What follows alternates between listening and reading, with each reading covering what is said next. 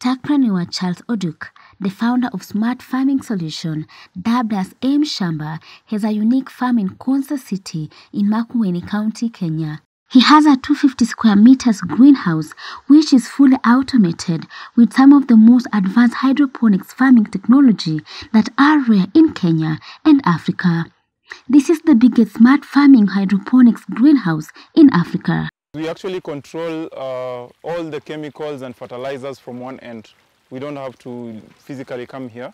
The greenhouse integrates IoT technology to maximize farm harvest volumes up to 20 times more than that of open field farming. The technology also uses accurate soil crop data and self-correcting algorithms that thus allows farmers to make pre-informed decisions. With the M-shamba smart farming device, basically it captures real-time data. So most of it we usually take it from the media. So of course this is the return water. So when we are pumping up, we just tap a bit of it that captures the whole data and then it's displayed on the screen. So you can see there is the temperature of the environment generally, and then there is temperature of the media. So basically what is the temperature that the crops actively get, and then of course there is humidity. So it's just a plug and play system. Like this is a light intensity detector. So right now it will tell you that it's quite high. So all that data is collected via a plug and play system. If you can look here, it's just the same way you plug in your phone when you're charging.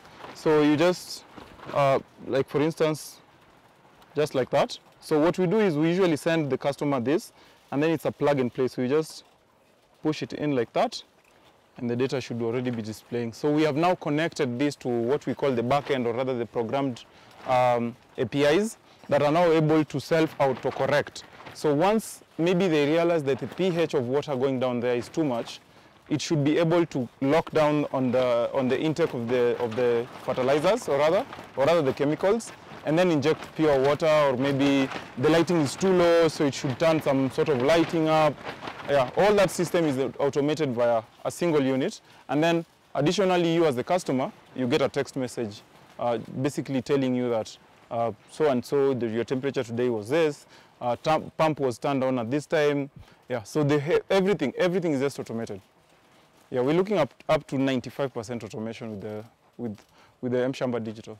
Charles targets farmers in small-scale subsistence to viable large agribusiness to help them increase their yields.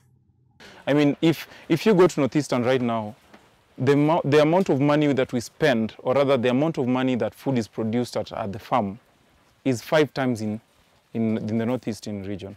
So what if we could actually sensitize them to use this kind of, or rather adapting this kind of a system? I mean, we could literally end hunger. Charles started this innovation project in late 2017, just after he graduated top of his class with a degree in mechatronics engineering at Jomo Kenyatta University of Agriculture and Technology.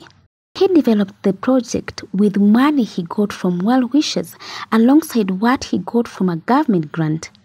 He believes the idea will help in arid and semi-arid areas in Kenya to develop in farming. The technology itself also is for any sort of agricultural technology. So basically it's not constricted to hydroponics.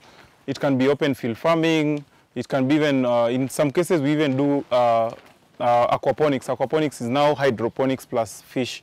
He says his unwavering passion in developing tech solutions for Africa remains unshaken. My end goal with all this is I want to introduce this to almost every single place in Africa. But of course, I love to start with my country.